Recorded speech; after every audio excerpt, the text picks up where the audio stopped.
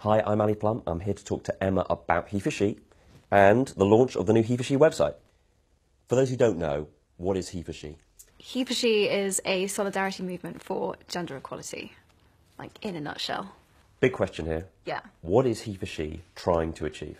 We're trying to achieve gender equality, but I think the really cool thing about HeForShe is that we aren't just, an education or an awareness campaign. It's wonderful that people are talking about it, and it's great that so many people are talking about it. But we're more than just an awareness campaign. We are mission focused. We're really trying to collect, register, be aware of people that are taking action for gender equality, and that's really our main focus. Where are we currently in the world with the state of gender equality? Well, it's really interesting because there's this perceived notion that gender inequality was sort of a thing of the past, that we've sort of figured that one out, and we're kind of where we need to be. But when you start to look even just a little bit deeper beneath the surface, you start to realize that actually we've got quite a long way to go. Why is it important to involve men like myself with this project? I think there's this perception that feminism or gender equality or like women's issues are to be talked about by women, that it's for women, and women are like this separate thing. But of course women are human beings, and these are human rights that we're talking about. So we kind of need everyone to be part of the conversation, and that was really what HeForShe is about, and how HeForShe was born, was that we wanted to make sure that the conversation was inclusive, and also we were talking to people that didn't agree with us, and that was actually really important. We want to create change, and so the conversation needs to be opened up to groups that perhaps traditionally hadn't been associated with engaging with feminism or gender equality. Could you give me some examples of stories from men who've become involved with HeForShe?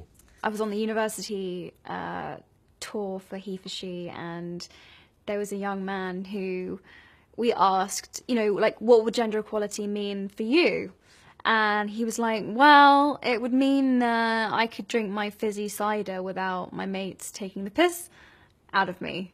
And I was like, this doesn't sound like a very compelling reason to achieve gender equality in the world. But actually, he sort of started to elaborate more, and he was just saying that he found the pressure to fit this male mold and to conform to this kind of lad culture of like this very heavy binge drinking actually really kind of soul destroying, and that he was often really ashamed of how he acted when he was on these huge like binge drinking things with his mates, and how he treated girls specifically when he was like that. And the dude just wanted to drink fizzy cider, you know what I'm saying? And it was just really sweet, actually, and I just found that something so simple, but guys just feel this incredible pressure to be, that in order to be a man, there are all of these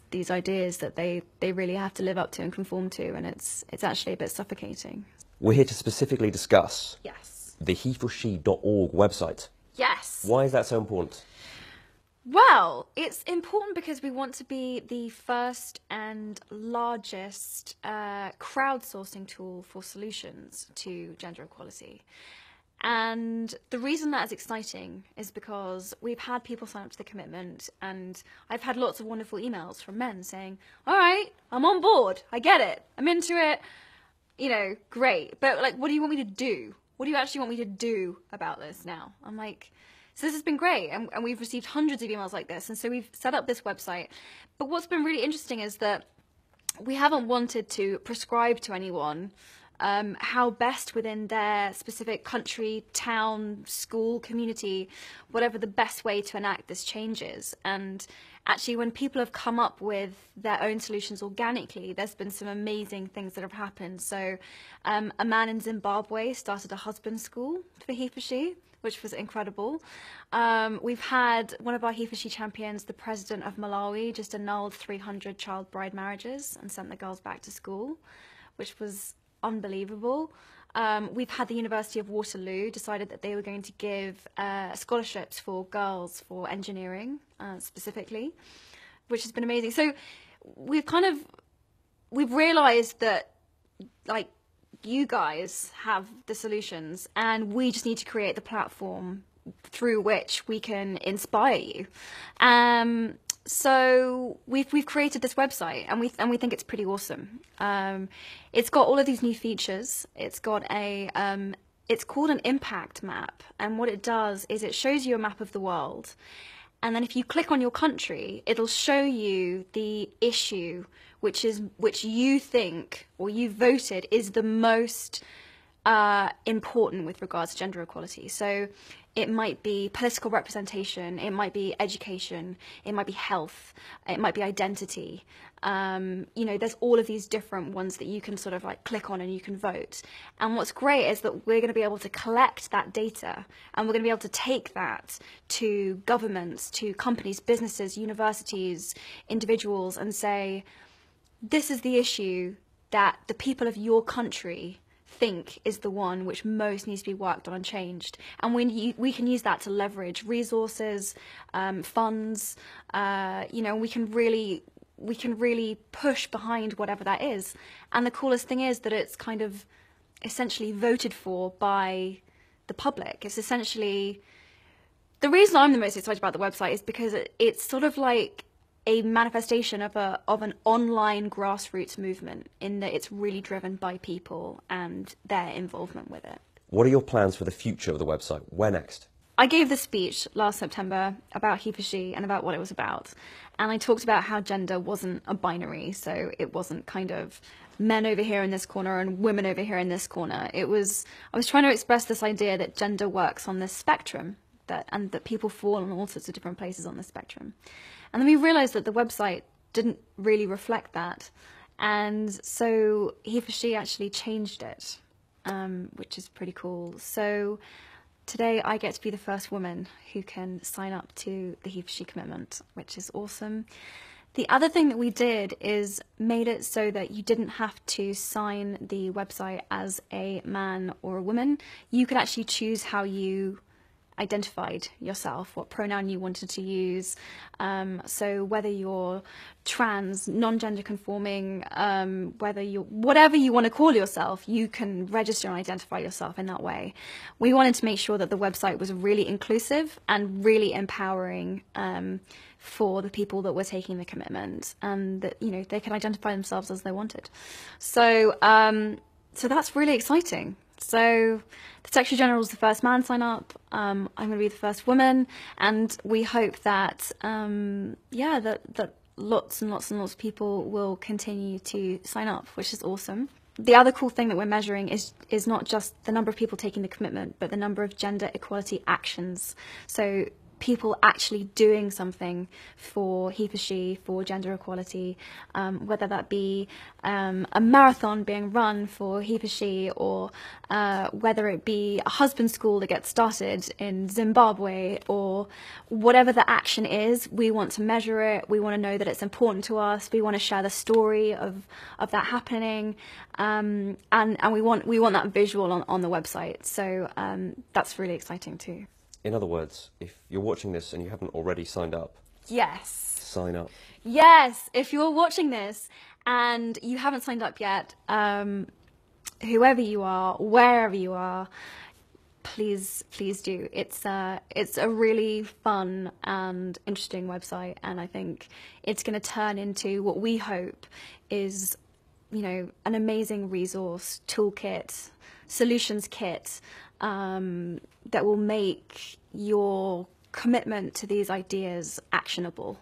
And we want to empower you to support, and we need and we want that support. So could you tell me a bit more about how the website works? Yes, so I don't know anything about websites, so it was all a little bit confusing for me at first, but the website's been designed so that it's sort of mobile friendly and iPad friendly, and it sort of works in all these different mediums. So it's got what I'm told in the tech world is called a hamburger in the top left hand corner, which is like these 3 lines, which functions as your navigation, which means that you can use it on your mobile. And it sort of takes you to these 3 sort of key, you know, ideas or principles of the website, which is that your voice matters, and your actions make it real. And your stories are really important to us too. So the website is kind of collecting this data, archiving these stories, collecting all of these solutions and tools and ideas about how we can make gender equality a reality and actionable. Yeah, it's very simple and clean and hopefully easy to use. That's the idea. So if you're watching this on your mobile, yeah, you could go and sign up right now. Yeah, so that's the idea, is that you can access it on your mobile. It's super easy to use on your phone. Yeah, you could just sign up like right now. You could just pause this video and be like, I know what I'm going to do. I'm going to go and sign the HeForShe commitment. This pin here, Yes. as you can see. Yes. Tell me about the logo for HeForShe. So the HeForShe logo is actually kind of an amalgamation of the symbol for women and the symbol for men. We really wanted a symbol or a logo that kind of encapsulated the idea of these two genders coming together in solidarity, and so it's a combined symbol. And is there anywhere that other people who aren't already lucky enough to have a pin, Like yourself. like myself, could get their own? Yes, so they've actually been sold out, which is wonderful, but there are more that are coming next week. There are more of the pins and the bands, and they're on the website too. Who are the big supporters you have for the website? When you log onto the website, what you'll see first of all is you'll see these kind of portraits of women and men, and they've been paired up, so there's only half a face. And so the idea behind that was that, you know, we are one, that what connects us is actually more significant than what divides us. We kind of hope that these portraits will build, and we're also hoping that we can tell the stories of all of the different faces on the website and why they care about gender equality and why it's important to them. So we have NATO is one of our HeForShe champions. Pretty amazing. The whole of the European Commission, the UN Secretary General, President Obama, Prince Harry has signed up. We've had some pretty amazing support, really. It's really been amazing. Finally, Yes. what is next for you, Emma? We'll be continuing the HeForShe University tour, hopefully, and we've only done it in Europe so far, but we hope that it's going to spread everywhere, so that will be great. I'm going to be at Davos next week at the World Economic Forum with our 10 HeForShe Impact Champions, who are going to release some very interesting data on gender parity within their own companies and the representation of women within their institutions, which will be amazing. So yeah, lots happening, and then today obviously focusing on the website launch. Tell me about your book club. I hear you have one. I do have a book club. It's called Our Shared Shelf, and it's on Goodreads, and the idea is that we pick a new book every month. This month's book is My Life on the Road by Gloria Steinem, which is her new memoir. I'm about like 2/3 of the way through, I would say now, and it's been amazing. There's tons and tons and tons of discussion topics. I think we have 80,000 members now, which is unbelievable. It's really fun, and I'm going to be trying to organize conversations with the authors or, you know, other thinkers on the topic to discuss with readers too. So it's a really cool, fun project. My Shared Shelf.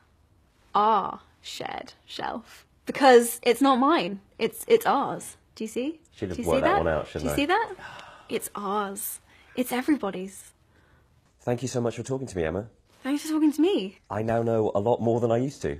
Yay! Genuinely. That's great. And I got a pin. And you got a HeForShe band. This is the wrong way around. You're going to take them off when you leave the room, This aren't is you? upside down. HeForShe. I should have put it the wrong way around.